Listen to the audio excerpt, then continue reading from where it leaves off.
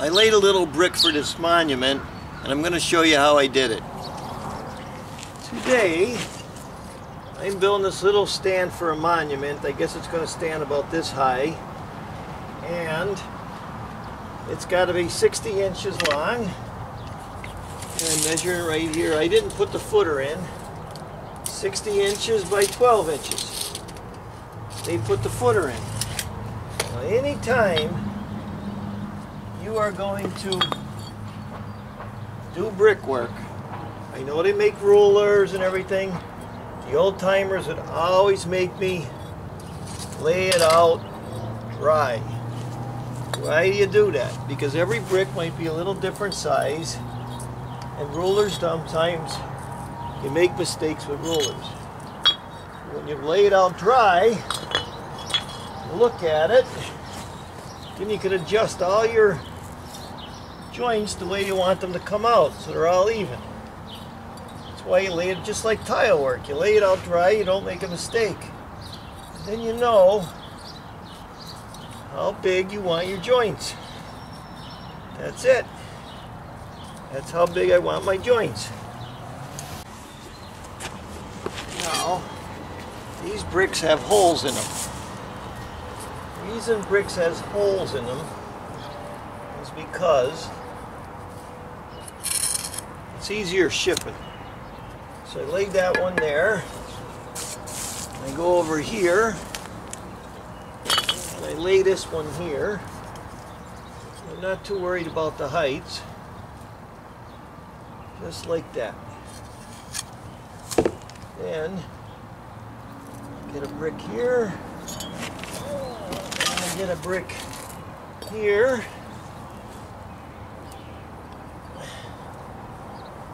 I line them up like that.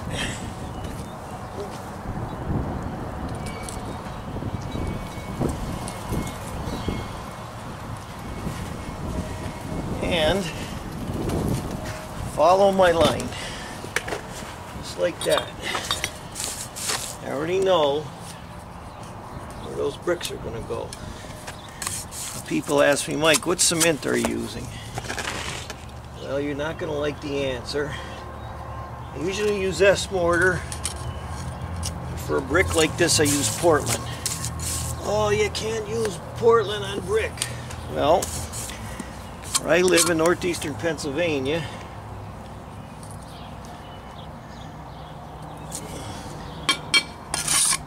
the snow will get in here.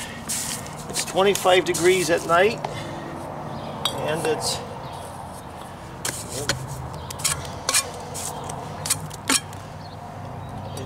where I live in northeastern Pennsylvania, it's 25 degrees at night, and during the day it's 40, so it's freeze-thaw, freeze-thaw, freeze-thaw.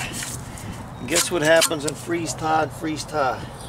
If it was just lime, it all fall apart. How do I know that? I've been doing this since the 1960s. I know what lasts in my area and what doesn't.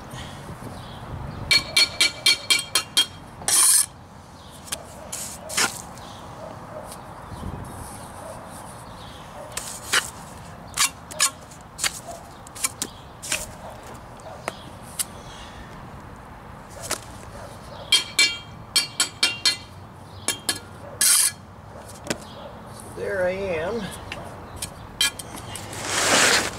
Same thing over here. Lay my brick down.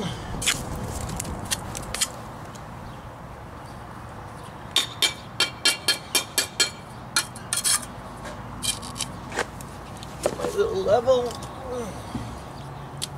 Make sure I'm right on.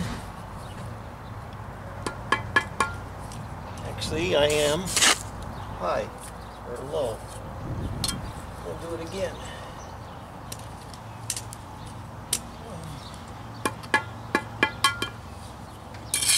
That's it.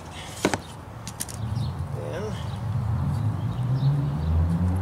do the same thing on this side.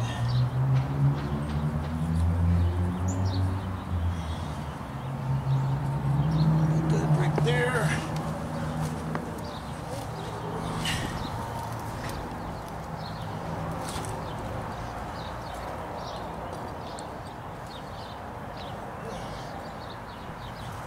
the same exact thing.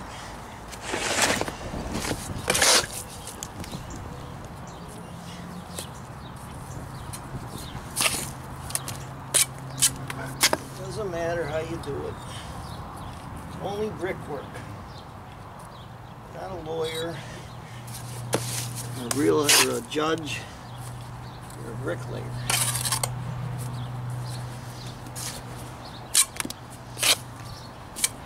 I don't even take brick jobs, to tell you the truth.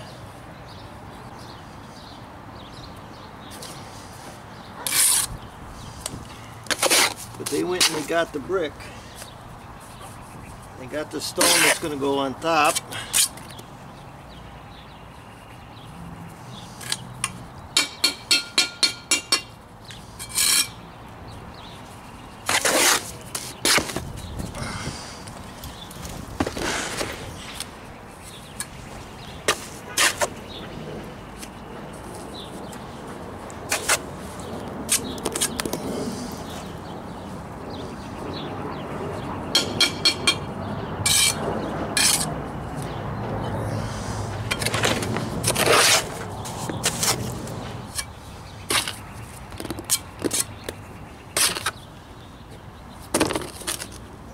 See that? It was right in there.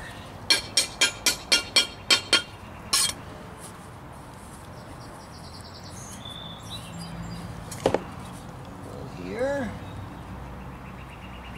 Go here.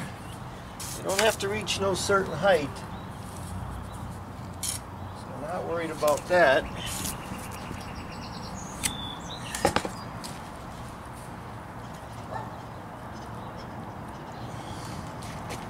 Check this out.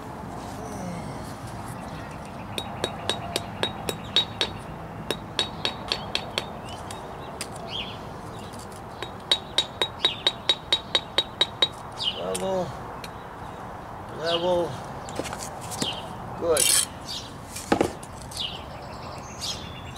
We gotta get a part with a bubble in it. Good.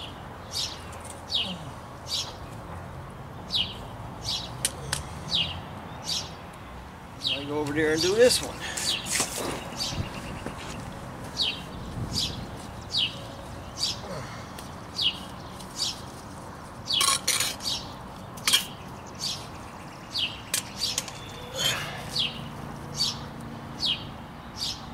Good.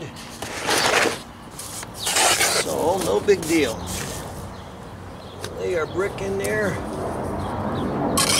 Like that.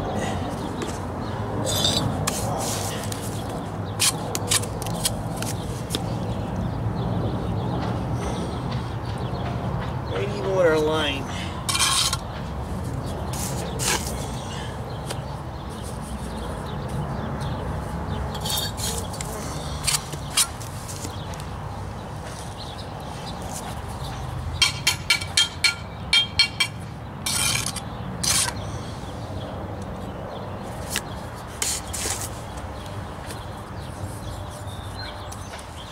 You can lay brick any way you want as long as it works.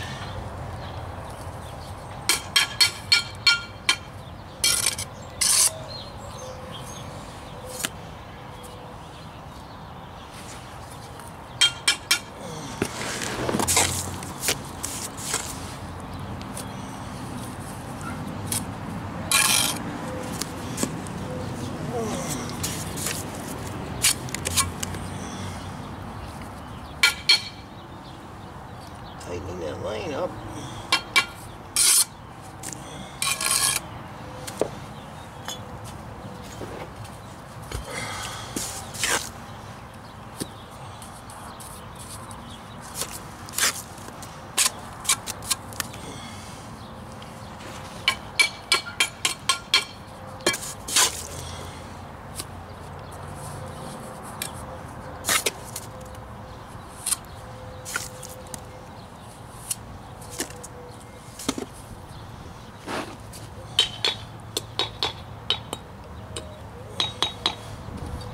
That's it.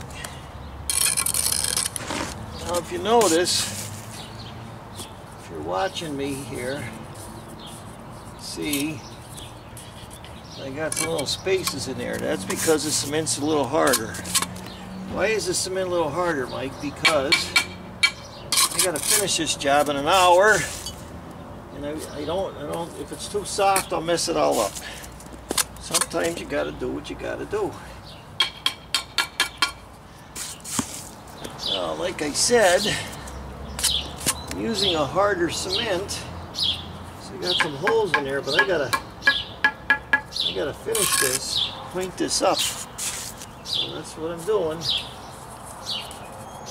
You gotta do what you gotta do sometimes.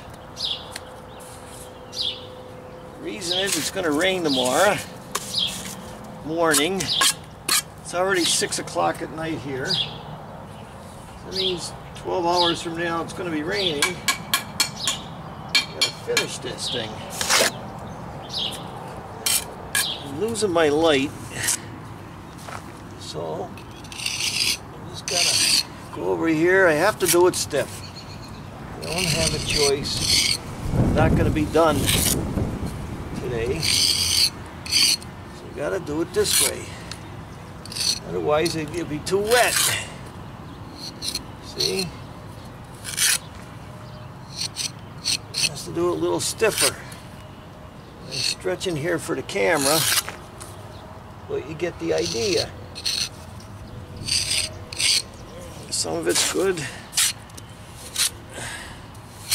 It doesn't make a mess when it's stiffer. When it's wetter, it makes more of a mess. I don't want a mess. Gotta do it stiffer. Just like sometimes you gotta pour concrete stiffer. Same thing. It's getting dark out. I'm just gonna brush it off. That's it. See, it's a little wet. That brick is like a glass. See that? So what are you doing like that? Once you brush it off, go over it again.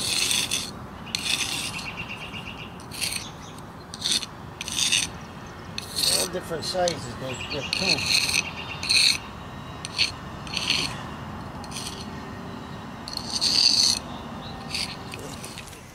Well, I came to check it out the next day, and I don't see really no dirt. A little bit there maybe. Just wet it down like that. I get the brush and I go like that. See that? That gets rid of any of that film. So I'm happy with it. Well, the guy brought the capstone. We're going to put the capstone on. It rained the other day. I want you to look at all the dirt that kind of washed up. That's what's going to happen with this. That's why I use Portland for such a small job. If I use mortar or use lime, it wash it right out.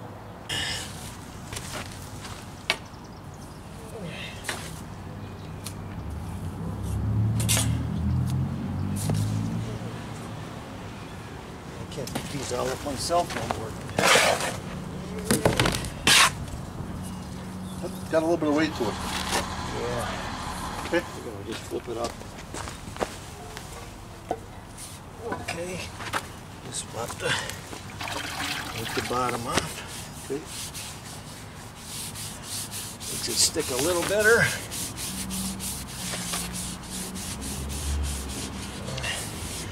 Okay. Ready? Oh, yes. Perfect.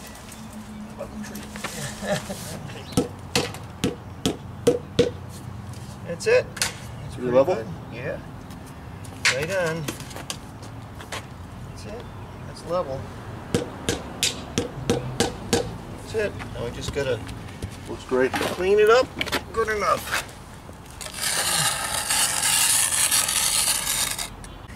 And I just get the slicker, go underneath. That's it, I'm good. I'm going to talk about that job a little bit. The guy who put the footer in, what he does is put tombstones in graveyards. So he did it the way he wanted to do it. He just needed someone to lay the brick. So I didn't even know that that big thing was going to be that big that they put on top of it.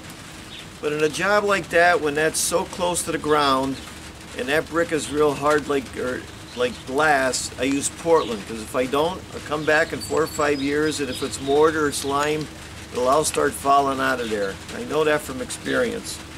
So that's it. The old timers would always lay everything out dry.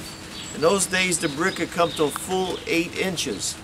So if you didn't lay it out dry, you didn't really know where it was going to end up. Sometimes you have to cut your pieces or you got to expand them. I still go with that old school method. So just something different. Thanks for watching. I'm Mike Haduck. Until next video.